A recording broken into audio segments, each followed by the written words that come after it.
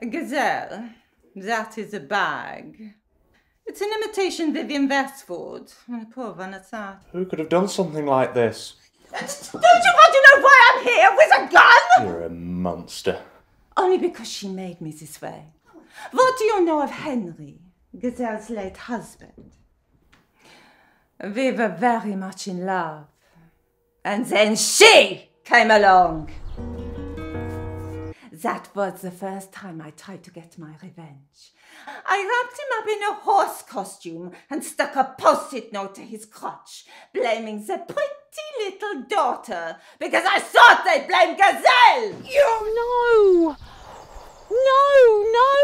No, don't send Tom. No, I don't want him. Well, then take me off speaker.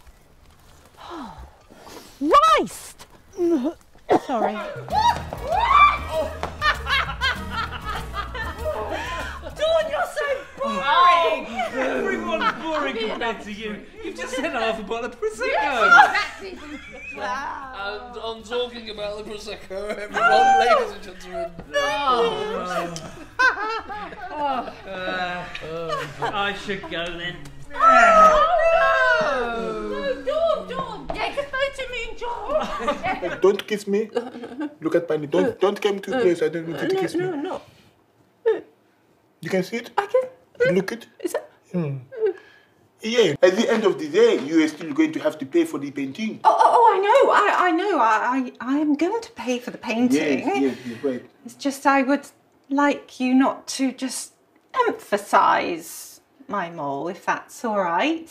No problem. Anything you like. Are you ready? I'm really ready. Are you ready? Go like this. Oh, I do. Go like that. Yes, I'm going like this. Ready? I'm so I'm excited. going to show you. We did. Oh!